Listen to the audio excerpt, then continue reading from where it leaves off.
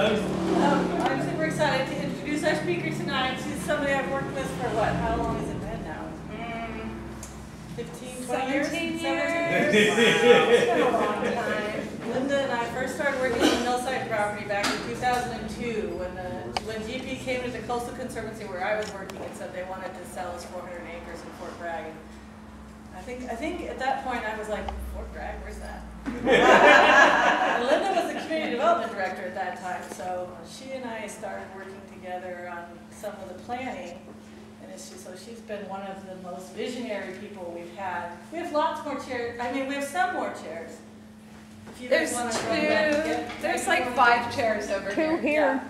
Yeah. So Linda then became city manager at the city, and as that, we worked even further on developing the Noyo Center as a concept. So we worked together on really trying to see is that something that could work out there, and she was one of the people that was most visionary in helping to guide that process to see if that's something that we could do. So then when the blue whale washed ashore, Linda was probably the first one I called and said, what do we do about this? And we agreed that it was something that would really be a feature exhibit for the Noyo Center, and if we're going to do that, let's try to get the Noyo Center going anyway. So you've been at the heart of everything, it seems like, that I've been involved with. Absolutely one of my favorite people to work with in the world. Now she's in private practice, and your company's called, what is it, I forget? North Coast Community Planning. North Coast Community Planning. So she's got more work than she can take, but we still get her wise counsel on the Noyo Center all the time, and we hope we can get even more of it in the future. So Linda's going to walk us through some of the history of the mill site. So thank you all for coming. All right, thank you all for coming tonight. This is actually one of my favorite topics to talk about, and since I left the city's employment a year and a half ago, I haven't talked about the mill site. And I actually had to kind of catch up a little bit at the tail end about what's been happening on the planning. But I'm going to start out, if you just turn to the next slide, kind of in geologic time, and then really go in leaps and bounds forward to the present. My plan is to talk for maybe 40 minutes and then just answer questions that you might have.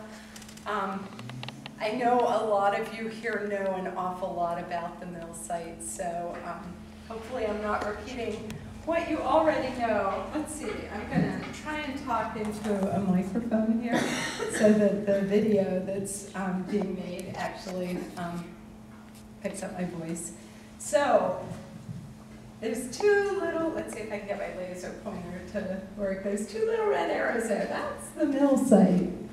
And this beautiful map just came off of Google Earth, but I thought it really depicts just like the coastal terrace that is, kind of where Fort Bragg is. This part of California is relatively young. It's 3 to 4 million years old. And as you know, the San Andreas Fault is about 25 miles offshore here, and that's where the Pacific Plate goes under the North American Plate. And so, I mean, the interesting thing is I did a sea level rise study, or some research on sea level rise for New York Harbor earlier this year, and it turns out that even as sea level rises, because of the tectonic uplift, our coast is rising too. So the impacts of sea level rise aren't going to be quite as bad here as in a lot of other areas. Next slide. So really, the history of the mill site starts with the Native Americans. And as you can see from this slide, I don't know how legible it is to you folks in the back, but right there is Fort Bragg. And as you can see, it's right kind of in the area, the northern Pomo, or in this area, the Coast Yuki are north of there. The Native American people have populated this section of coast for over 2,000 years. The northern Pomo are, most of the Native Americans who who live here in Fort Bragg, including those who actually still live on the mill site at the south end, are Northern Pomo. They came over to the coast seasonally, traveled along the rivers, set up seasonal camps in the summer, collected shellfish, seaweed, and just enjoyed the coastal temperatures. The coast Yuki actually lived year-round on the coast. So next slide. So these are just some photos that I pulled off of the internet of the Northern Pomo. I like this photo because I think it is credibly a photo around Fort Bragg. If you look in the background, those hills look really like the little rolling foothills behind the mountains. Next slide. And this is a really lovely photo. It shows a Pomo woman weaving a basket, a boy in the background with a little bow and arrow, and a cloth full of maybe acorns. I can't really tell what they are, but the Pomo were hunters and gatherers. And this is just a horrifying shit. I'm sorry to include it, but this is what happened when the white people came to the coast. Is there was just a lot of bloodshed, and it's a really sad story.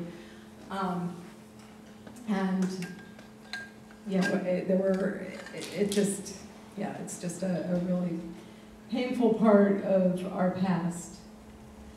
So this map here shows the Mendocino Indian Reservation. The reservation was established in 1856. It only lasted for 10 years, and part of that was just that lumber industry came in and grew, and it was much more expedient to get rid of the reservation. Initially, when it was set up, it was 25,000 acres. It went from, this is like up by Abelovedaya, this is a 10-mile drainage here, and then, let's see, this is the Noyo River. It went down from like Abelovedaya to the Noyo River and then inland quite a ways. It encompassed 25,000 acres, and next slide. It had only been around for a couple of years when the military outpost was established here in Fort Bragg, hence the name of Fort Bragg. There actually was a fort at one time. This is a picture of it, and it's interesting. I'd never actually seen a photo of it, but there it is. It encompassed the area from basically the Sears Alley down to Purity, and then out to the mill site to kind of the eastern edge of the mill pond, and then back up to the skunk depot. So it's a fairly large area, but it was only in place, like I said, for 10 years when it was vacated. And next slide. And then a couple years later, the Mendocino Indian Reservation was discontinued, and its lands were sold off for about $25 an acre. So bringing this back to the mill site, there actually were 2 Native American villages associated with the mill site, and this is all public information, so I'm not telling you anything that's confidential and shouldn't be released, but one of them was located at the north end of the mill site, and it was called Indian Grove, and it was in the area, just the kind of the flat area off the Glass Beach headlands, and kind of just that whole north area. It's been obviously heavily disturbed by the activities. Initially, when the Union Lumber Company bought it, they put a 9-hole golf course out there at the north end of the mill site, and then they actually owned the Glass Beach headlands to the north of that, and there was at one time a racetrack out there on that incredibly sensitive piece of land. Racetrack of what kind? Like horses? No, I think it was cars. Oh, wow. Yeah. just kind of like over at the Ukiah Fairgrounds is kind of how I envision it. And then at the south end of the mill site, there was another Native American settlement, and it actually was down on the river in the location where the Noyo Redwood Company mill had been. And so that's down kind of near the beach around the dredge spoil site. And that area, again, has been heavily disturbed.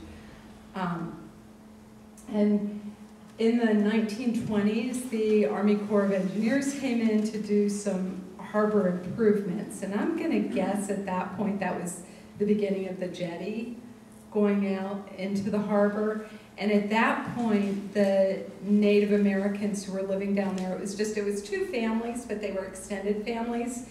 And all the Indian Grove settlement had been vacated. And so all the Native Americans, who were associated with that area were living down at the Noyo village, and they were relocated up to the bluff of the mill site overlooking Noyo Bay, and the location that they are to this day. So there's about, I think there's 5 families out there. They're all kind of related in different ways. They're associated with the Sherwood Band of Pomo Indians, whose tribal headquarters are over in Willits. And they have an interesting kind of land tenure. I'm going to move back here because the sun is just right in my eyes. So Georgia Pacific, when they moved them up to the mill site, they recorded a permanent easement that transfers to their heirs and successors in interest. And it's been a little bit of a challenge for GP. I mean, they have tried to buy them out or, figure out how to get them off of that piece of land, because that not only is it a really beautiful piece of land, but it makes it a little, GP doesn't want to own that Native American site forever. I mean, they would, prefer to just sell the whole mill site and never come to Fort Bragg again.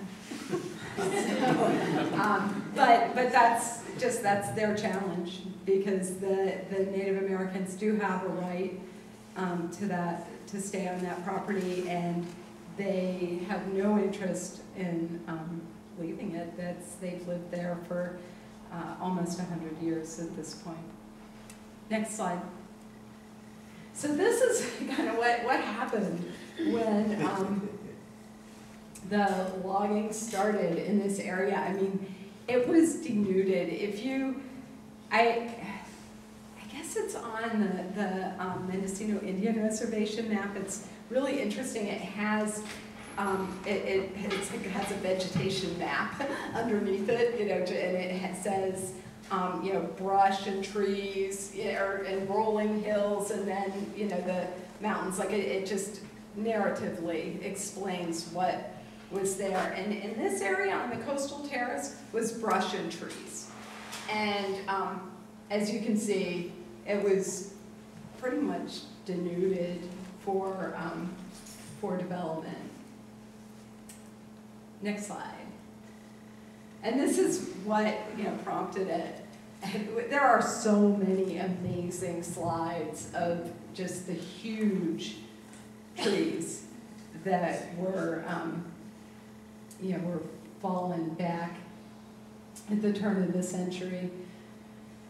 And, and that's really what put Fort Bragg on the map. So if you go to the next slide here, I think I have, a little history here. So in 1885, so this is basically right around the time that the Indian Reservation is disbanding, C.R. Johnson and a couple of his partners moved their mill from the 10-mile river down to Fort Bragg. And they did that to take advantage of the port at Noyo Harbor. And at that point, they incorporated it as the Fort Bragg Redwood Company, and just a few years later, Fort Bragg incorporated as a city, and C.R. Johnson was really, you know, the founding father. He was the first mayor of the city. His partner in the Fort Bragg Redwood Company was Stewart, and I can't remember his first name, but he was responsible for actually laying out the streets in Fort Bragg, and did an amazing job, actually. Like, the grid really works, I think we'll say, as a planner. Yeah, in 1891, the Fort Bragg Redwood Company merged with the Noyo River Lumber Company and became the Union Lumber Company. And the Union Lumber Company processed timber lumber on the mill site for almost, well, not 100 years, but for a long time. They created the California Western Railroad, which is the skunk train, again to bring lumber out of the area. And then really what just created the heyday for Fort Bragg, as many of you probably know, was the 1906 earthquake. It pretty much demolished the town. What it was brick, and all the brick buildings fell down and all the wood buildings burned. But it was rebuilt within a year, and the shipping of the redwood lumber down to San Francisco to rebuild the city ushered in a real era of prosperity to Fort Bragg. Next slide. So this is a picture of them loading lumber from a chute on the mill site down into a schooner. It's pretty amazing. So this is looking, this is in Noyo Bay and looking across at Poma Bluffs, I'm pretty sure. Yeah, and it says Noyo Harbor. Next picture.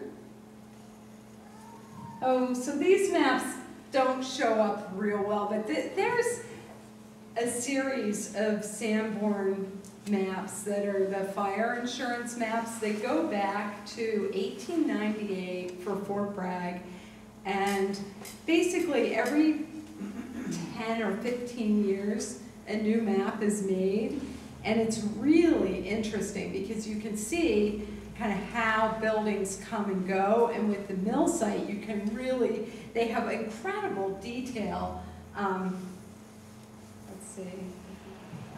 Like in this area, right near, is this like very detailed description of how the mill operated and what equipment was there. But basically, I put this up here to show you, like in 1898, these aren't exactly the same locations. I mean, this is the mill pond here, and this is the mill pond down here.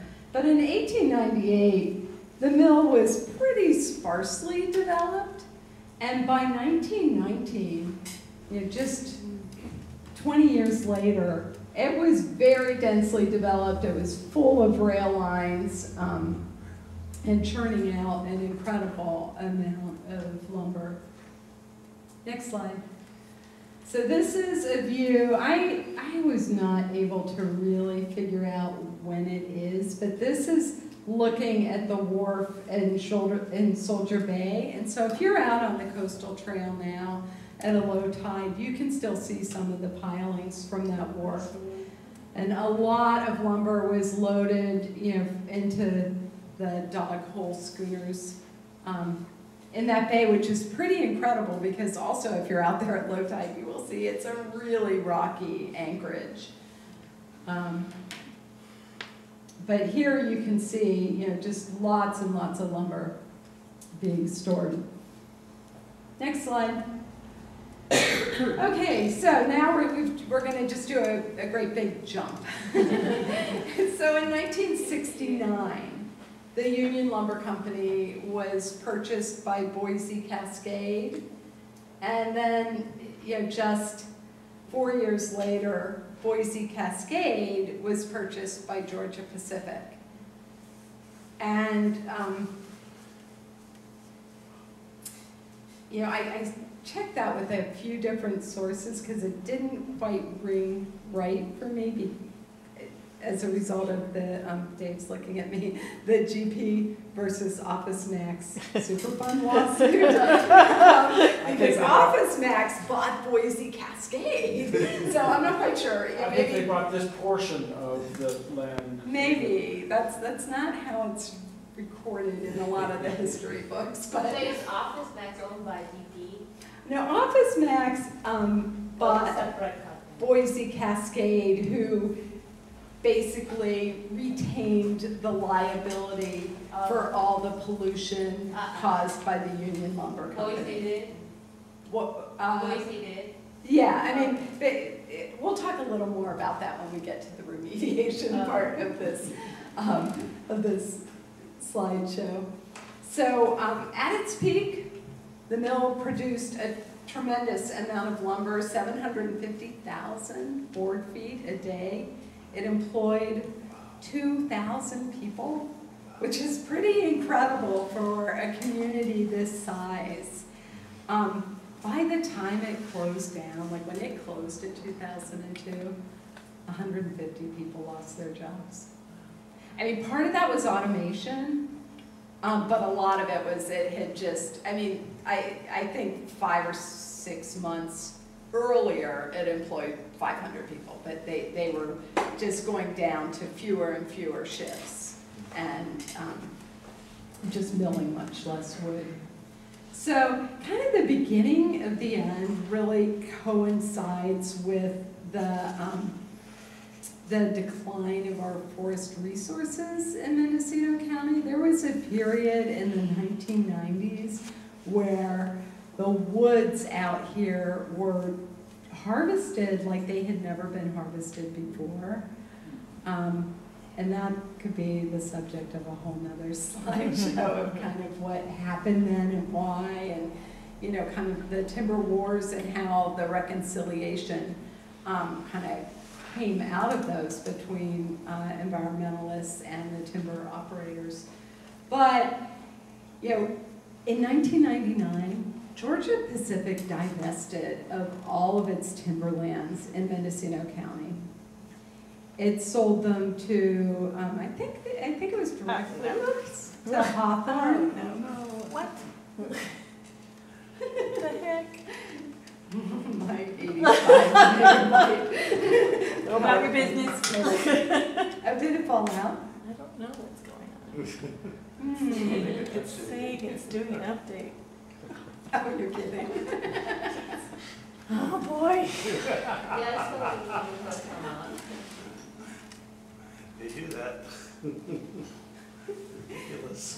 Well, you know what? I'm gonna just grab my laptop so I can see what I was gonna say, and I'll just kind of slowly. Yeah. And I can tell you what beautiful pictures you're missing. Oh, there you go. No, just do your thing. There's nothing good happening yet. I just went through that with my laptop too. It's terrible. I don't know what's going on. This thing's getting old. Okay, let's see, where are we?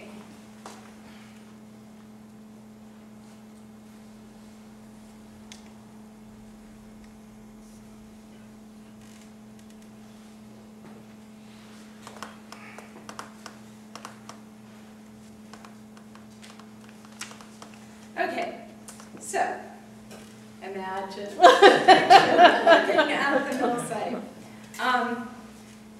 So in 1999, GP sold off almost 200,000 acres of timberland, and in 2002, just 3 years later, they permanently closed the mill. And it was pretty, I was here then, Dave probably remembers this too, but a couple, like 6 months, 8 months before they closed the mill, GP took out a full-page ad in the Advocate News saying, "We're here for the long run." Oh my gosh. And it was really clear at that point that they weren't. They had seasonal shutdowns. They, they were milling less and less lumber. They actually, in the 90s, had to replace their mill. They had a mill that could handle really big logs, and there weren't any big logs left. And so the mill number one got replaced with the mill that could do smaller logs. They closed it in 2002 and very optimistically put it on the market. They were asking $24 million, and they hired C.B. Richard Ellis, a big commercial real estate firm, to is it going to come back? It's possible. Let's hope so. We're hoping. to market the property. They had a couple of bites, but there was so much uncertainty around the remediation and what was required, and and nobody was going to buy the site and take responsibility for cleaning it up without knowing exactly what was there. And I think based on the market response, GP realized that they needed to do more work to figure out, to characterize the site, figure out what was there. So, and I'm going to talk a little bit about the remediation. The next couple of slides, if it does come back up, I want to come back to, because they're really, I found this treasure trove of slides on, kind of an old file from my BlackBerry, just to date it, of the mill site before the buildings had been torn down. And so I have a couple of slides with views from the Crow's Nest, which I thought would be interesting for those of you who work out there, and some other slides as well. It's interesting as time passes by, just the image, our recollection of that once really bustling industrial facility is gone.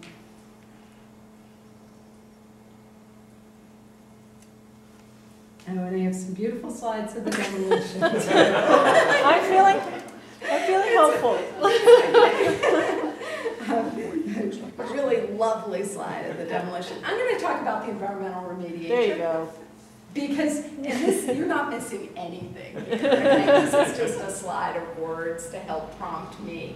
So as I said, when GP wasn't able to just offload the mill site for $4 million, they began a voluntary cleanup. And hired consultants to characterize the site, to do a phase 1 analysis, to do a phase 2. The Regional Water Quality Control Board was the oversight agency. This was back in 2004. And the water board took it on because, hey, look, there we go. So if you just forward. I'm trying. The water board took it on because they thought that it was primarily a petroleum site, just based on the industrial practices. Okay, let's back up and let me show you these slides because they're pretty cool. So back up on one more. No, You were on this one. This is the one I was on. So next slide. Okay, so this is the mill pond here, and this was the hog fuel building where they stored, they had a cogen power plant there. It was pretty cool. It made power not just for the mill, but it fed into the grid and helped to power Fort Bragg. This was the sawdust right there. Getting lots of ocean spray and salt mist and all the chlorides that helped create the dioxins that actually became a problem. And then that's the powerhouse back behind it. This was the planer mill, and then right over there was the main big mill. But this mill over there was new. The old mill was up in the area that's now the big parking lot behind the restroom off the coastal trail, was the original mill. And then this view is looking off of Johnson Point, straight down the runway, and you can see, you know, the log decks before they, you know, anything had grown on them. And then this is the mill here in the city's wastewater treatment plant. So the crow's nest is right about there, and this land right there is where the NOYO Center You should give me this eventually will be. picture, because when we talk with the architects, so the property that we have, the topography is very much like this, but that's because they had the long drying beds for the wood, right, and then drainage between them. I mean, it's just, they keep saying that can't be the topography, and I'm like, yeah, that's actually the topography. It's But totally, this shows it. It's totally man-made Yeah, topography. Right, But what you also see from this picture is how poor the drainage is yeah. down there. But these pictures, actually, maybe it's the next ones. Wait a minute, so that, over on that right side, is that's like, is that like a dirt pile that they're just taking dirt from right there? Yeah. Like, you know how there's that mound there now that's quite large. Yeah, It looks like so it's this pretty is flat. the beautiful little peninsula, Yeah, and there is a mound. So they may have been hauling off yeah, it looks like it. some stuff. You know, the practice on the south end of the mill site was to clear the log decks by just pushing all the debris to the edges. It didn't necessarily get pushed into the ocean, but there were big mounds, and there still is a lot of that debris kind of under Yeah. the meadows down there. And there was a lot hauled out of that area during the remediation too, because they had been, after they got shut down at McGuire Ranch, where they had been disposing of their fly ash, they just started burying it out here. Okay, so next slide. So this one is looking across the mill pond. This is looking across from the south, and you see the dry sheds up there. And this is, I think, the hog fuel building. It's kind of a weird angle. I think where we are here is out on the beach berm, kind of, or the roadway above the dam, looking back. And the dry sheds here are the only buildings that remain on the mill site from the mill. And then this is the planer building here, which was right next to the mill, which was over here. Next slide. And then these are the two slides looking from about where the crow's nest is. So this is the city's wastewater treatment plant, and then you see this huge looming mill behind it. And then I think some of this was associated with the powerhouse. Or actually, that might be the mill too. And then this is looking across the bay, just turning a little bit to the west. And you can see these were two storage buildings that were taken down, another wood storage. I mean, there was a tremendous amount of warehousing, you know, acres and acres of buildings that were taken down. And then these two little things there are the dry shed. Again, next slide. Okay, this is the demolition started in 2008. And they received approvals to demolish almost every building there, except for the dry shed. This is a picture taken looking down Maple Avenue. And this is the mill. It was an imposing structure. It came down in about 3 weeks. Yeah, It so was fast. unbelievable.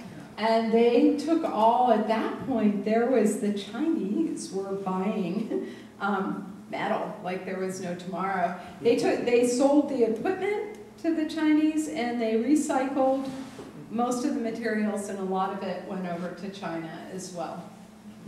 So this was the mill over here, and the planer building in there.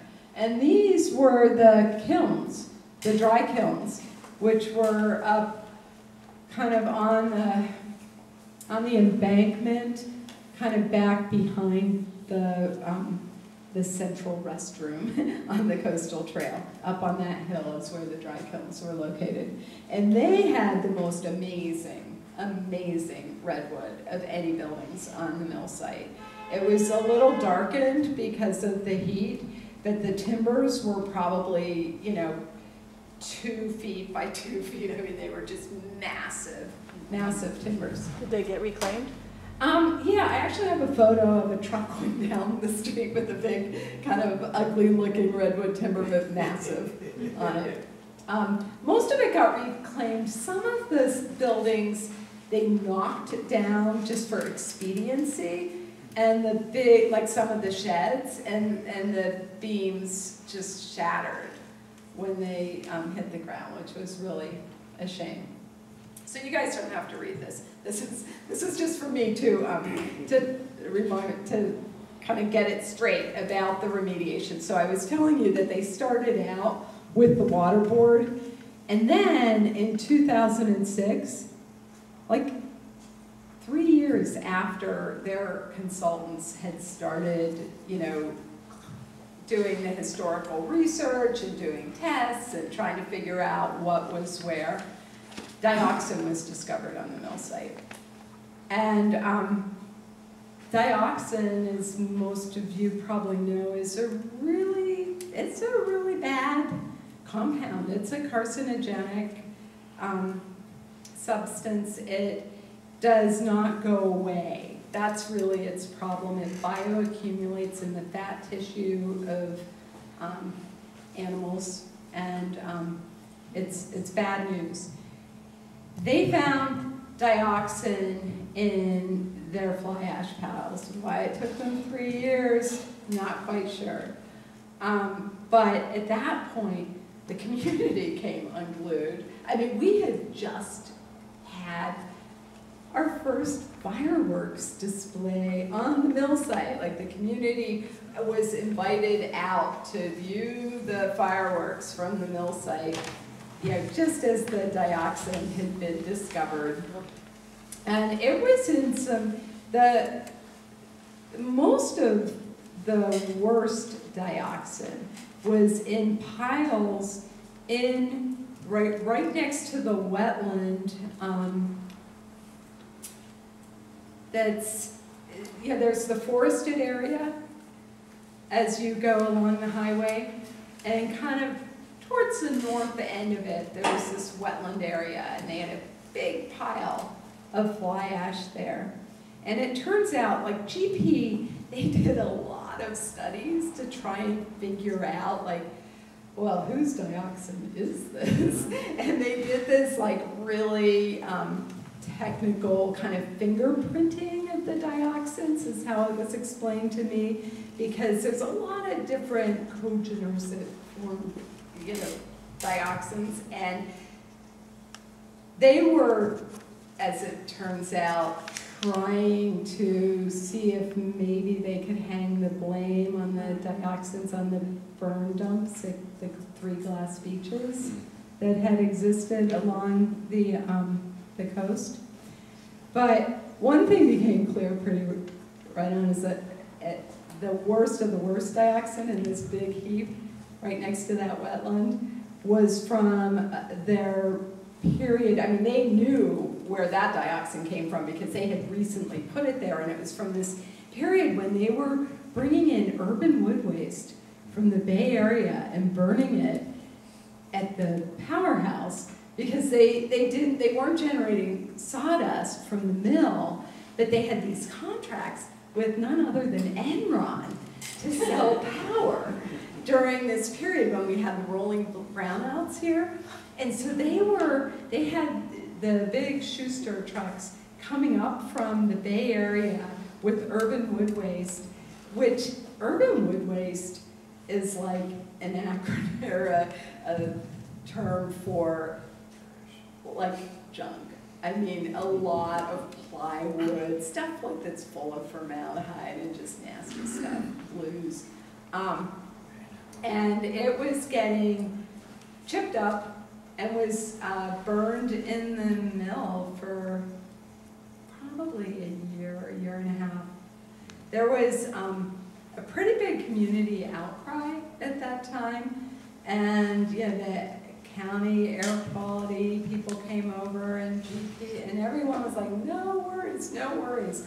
Well, I have to say, when they found the big pile of dioxin in the fly ash, and so the fly ash in the industrial process is basically what gets captured by the scrubbers in the smokestacks, and hopefully none of it goes out into the air. But so they had a problem. In 2006, they discovered, that there was dioxin, not just in the fly ash that came from that period, but that started a whole chain of events where they had been disposing of the fly ash at McGuire Ranch, which is up at the base of Bald Hill, and just tilling it into the fields because, that can actually be good, right? Maybe? Anyways, they ended up doing a major remedial action up at McGuire Ranch and removing acres and acres of soil and bringing it down to hauling it out to a dump down in the Bay Area. They also had sold, they would bring fly ash to people. A lot of people had it in their gardens. The Mendocino High School had fertilized its athletic field with fly ash. And so they ended up testing all over the place. McGuire Ranch was the only place that they were required to remove the material because it was too high a levels. So is that dust or what is it? What kind of material is it? It's like ash. Oh, ash. It's just like what you would scrape out of your fireplace.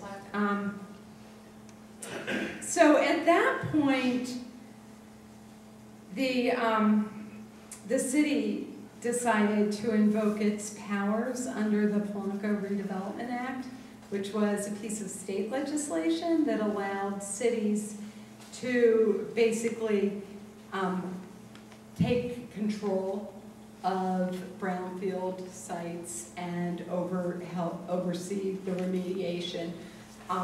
The council, adopted a resolution, gave GP the notice that they were putting the site under their Polanco authority, and then entered into an environmental oversight agreement with the Department of Toxic Substances Control.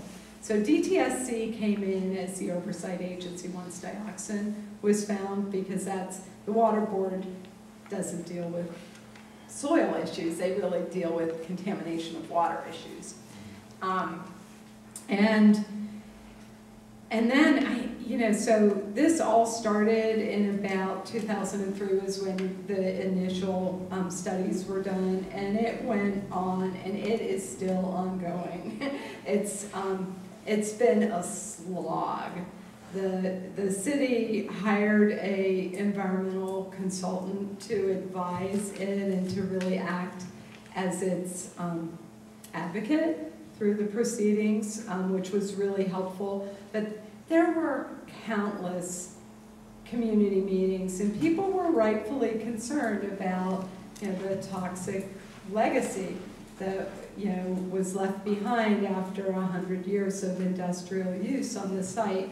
And I think it's important to realize, this is not just about, Georgia Pacific, big bad Koch Industries Corporation, polluting the land. I mean, our environmental ethics have changed tremendously over the last 100 years. And what was considered appropriate and acceptable even 50 years ago is not today. And I mean, the glass beaches are a perfect example of that. There were 3 locations along the coast of the mill site where the community drove out, dumped their trucks, burned whatever was, on the edges, and it got pushed out. I mean, there was at one point even a garbage company that went around and with its trucks and collected garbage from households that went out and disposed of its waste out there.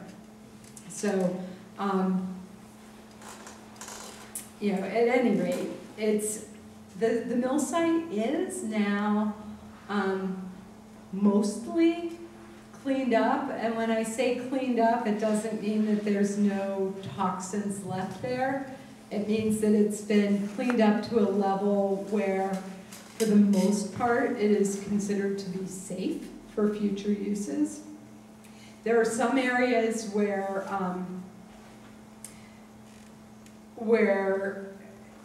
toxins have been left in place, and they're not mobile, and they're basically capped, and that was considered okay. There are areas where there's groundwater contamination that the most cost-effective way to address it is through just monitored natural attenuation, just waiting over time, testing, and the compounds will degrade.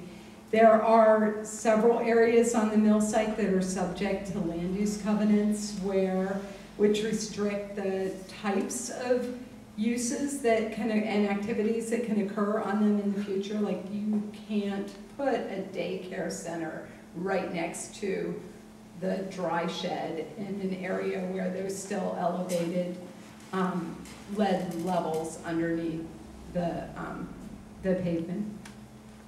So, let's see.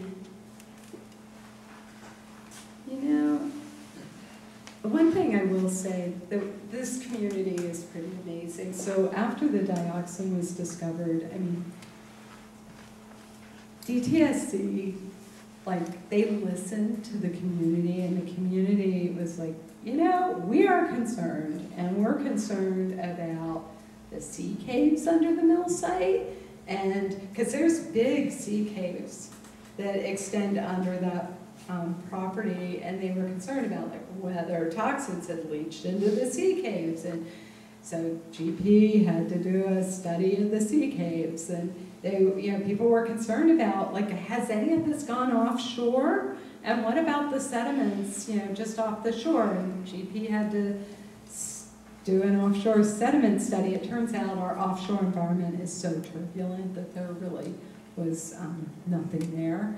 They, at one point, the Noyo Headlands Unified Design Group, their precursor was North Coast Action.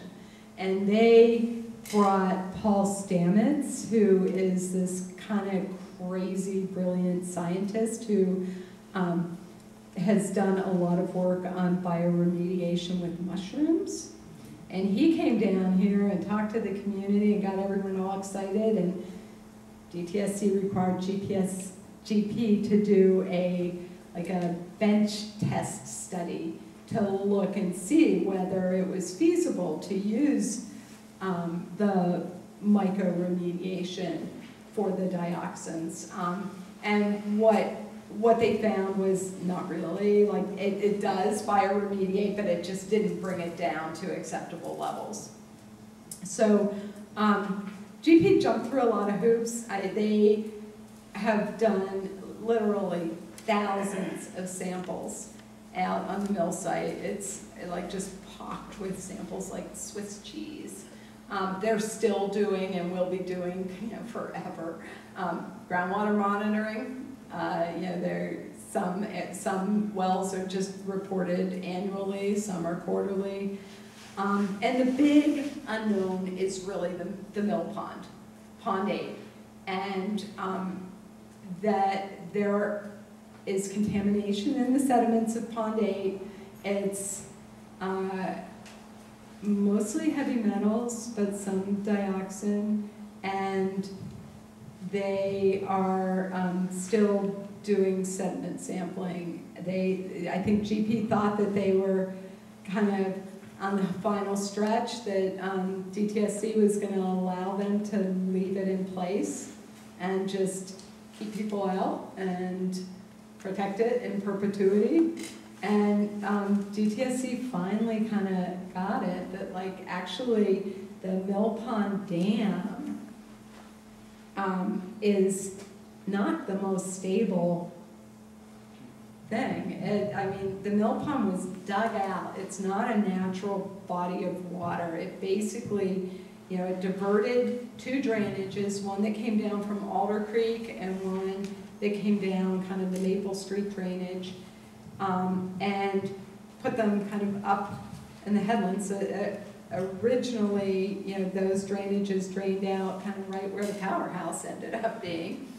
And so they built, there's a crib wall on the north side of the mill pond that holds it, and that's the least stable part of the mill pond, is actually that crib wall. So when you look at the bluff around the dam, it doesn't look that hot either. Yeah, there's a few really big timbers that are exposed with water dripping out from them at the top of the bluff, and then there's you know, there's kind of the dam and spillway that's eroded around the edges. At any rate, DTSC got concerned about whether that mill pond was going to stay there forever.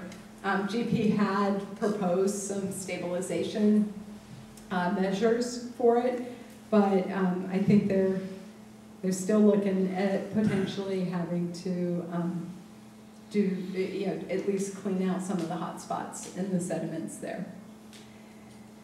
So just one last thing that I'd like to say about environmental remediation. This is tooting our own horn here, and I'm looking at Dave Turner because he was mayor.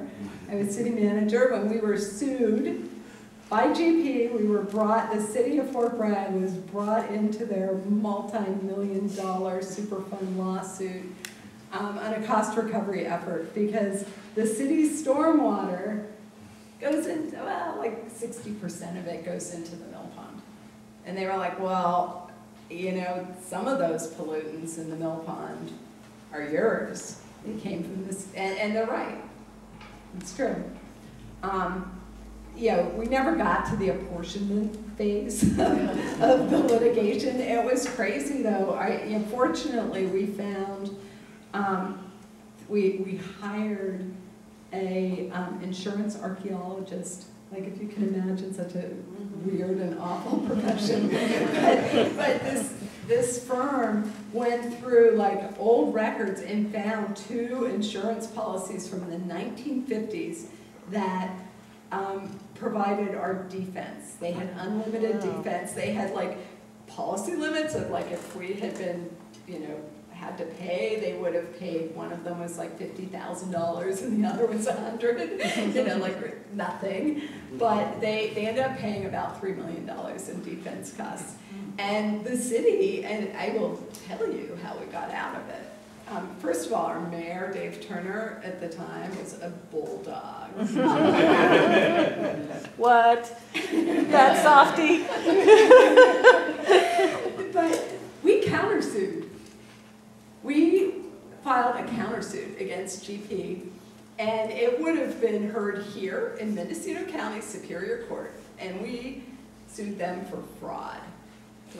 And the fraud had to be reported on their financial statements, not something that, you know, our industry wants. And we sued them because they deceived us. We actually found some documents that made it pretty clear that they were aware of the dioxin out there quite some time before it was revealed to the city. Wow. So, I mean, whether we would have won or not didn't really matter because the whole thing settled, as Superfund lawsuits are prone to do. And this was actually cost recovery. This is when GP realized, oh my goodness. You know, they probably, I would guess that they've spent $30 million plus on the remediation at this point. I think at that point it was $24 million, which was kind of ironic because that's what they wanted to sell the property for. But it's you know, as the clock ticks, it goes up. And they, anyways, at the end of the day, Office Max, who was the successor of interest on the title to Boise Cascade and the Union Lumber Company, paid GP almost $15 million. Louisiana Pacific operated a little, I think, a plywood mill, like just a little thing down on the south end for 3 years. And they paid $1.5 million. The city of Fort Bragg withdrew its suit. And we paid nothing.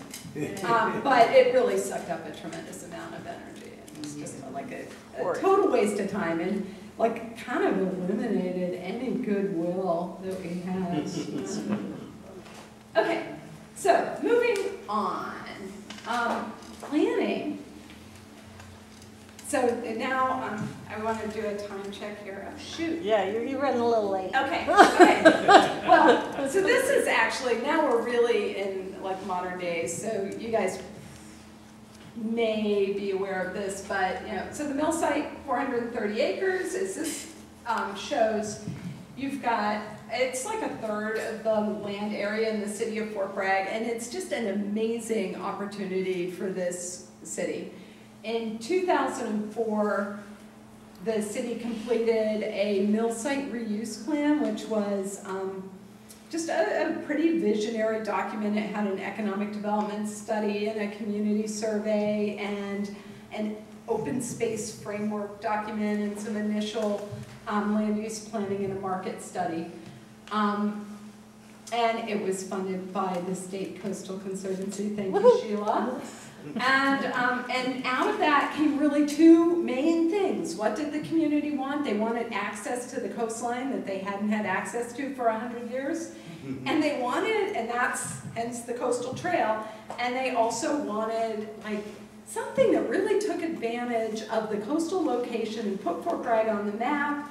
Maybe something like the Monterey Bay Aquarium or a university, and out of that came the Noyo Center for Marine Science. So, in 2005, the cities began negotiating with GP for the coastal trail. That transaction didn't close until 2011. It was unbelievably hard to get GP to sell the prime real estate on their property to the city. Plus, they ended up having to give us quite a bit of property that we basically said we can't pay for it because we would require you or any future developer to dedicate it with development. And so the city ended up acquiring 85 acres for the coastal trail, and we did some initial feasibility planning for the Noyo Center, kind of scaled down the vision a little bit, figured out the best location, and in the very waning days of redevelopment, purchased 11.5 acres out on the mill site for the Noyo Center for Marine Science.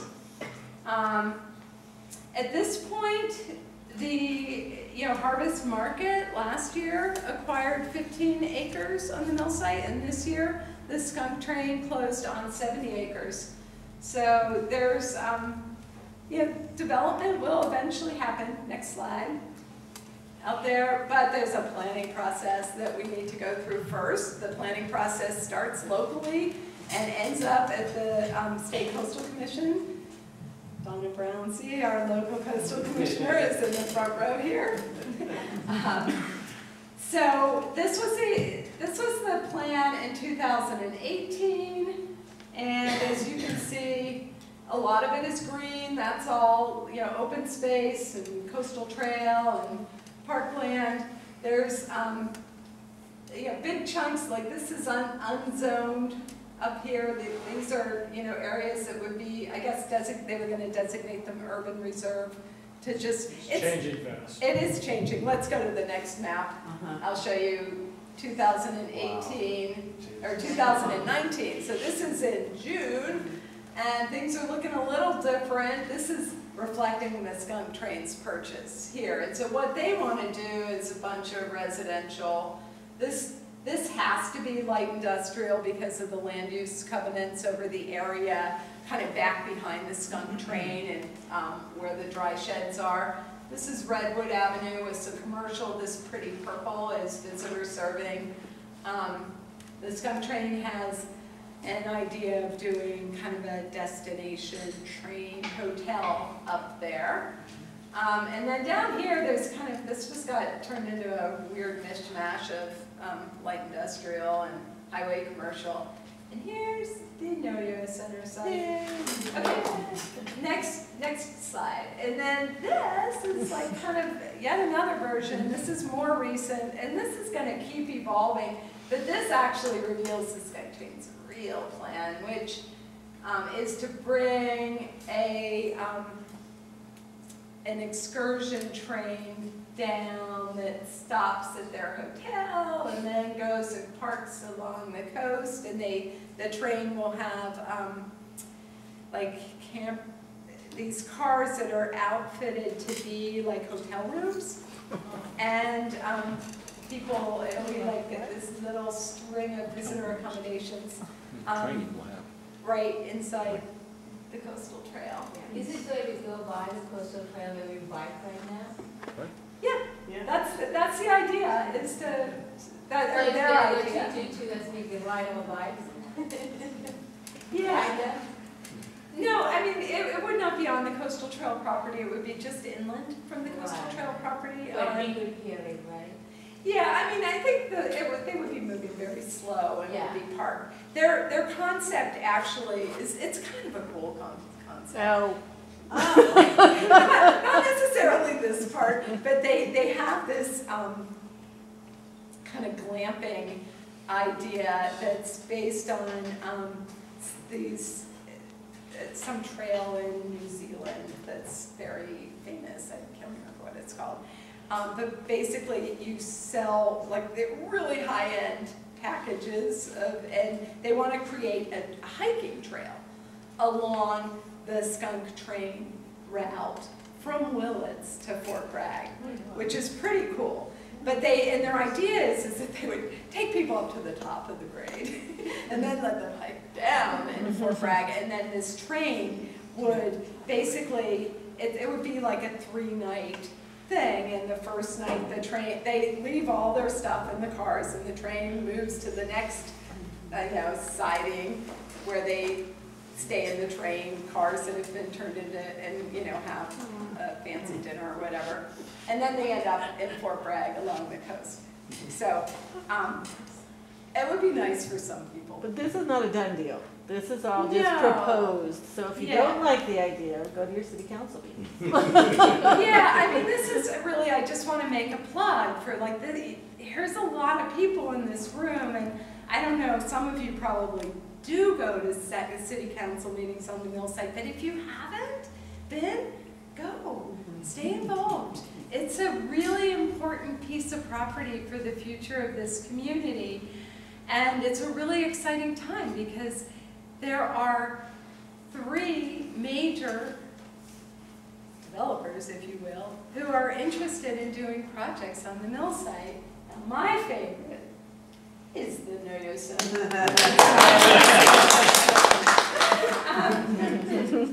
a close second. So this area is the 15 acres that was bought by Harvest Market, and they really want a location that's on this side of the bridge. After they built got Mendoza's down in Mendocino, the value of kind of being on that side of the bridge really diminished, and they don't own their store over there. They have leases, and they would really like to just have a store right across the street from Safeway.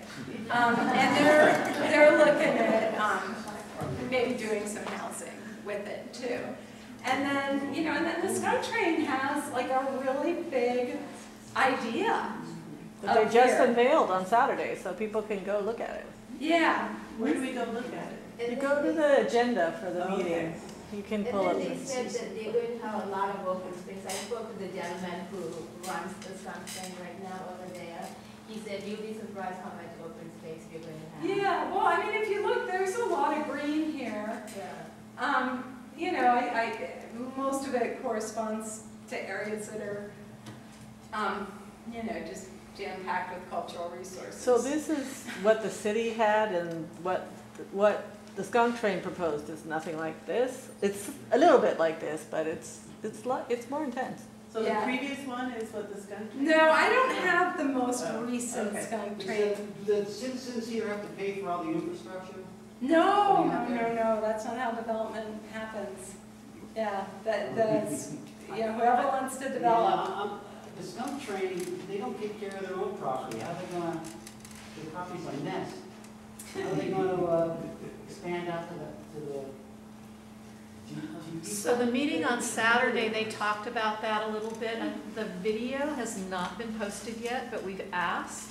I want to point out that the Harvest Market property actually goes from Cypress all the way up to Hazel.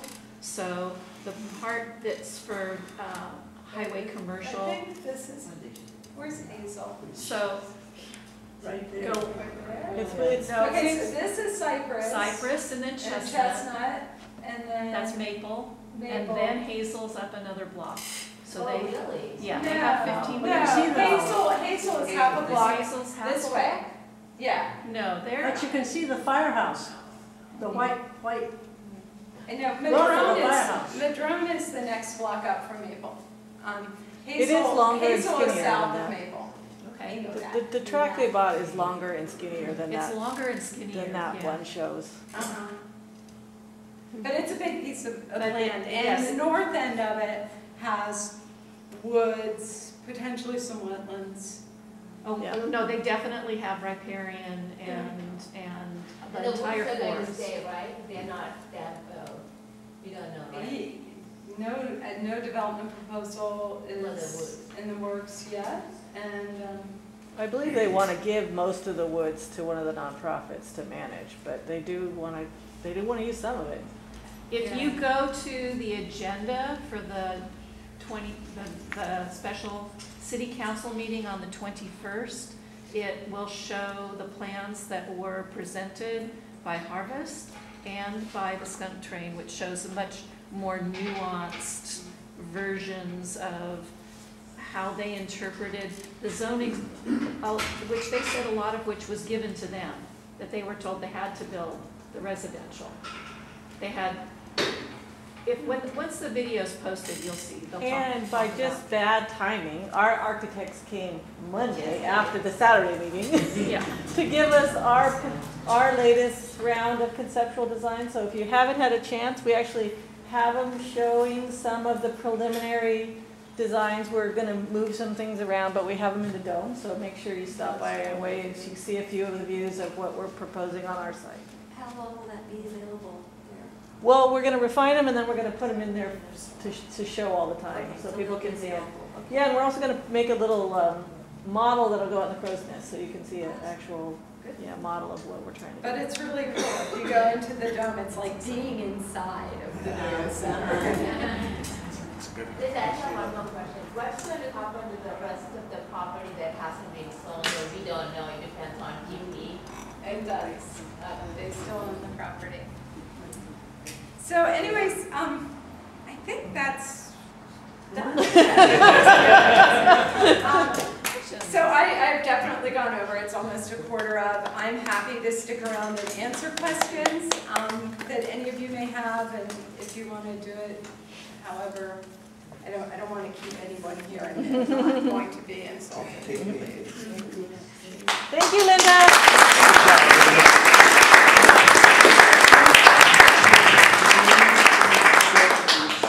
I pretty much forgot about this. That's right, you spoke.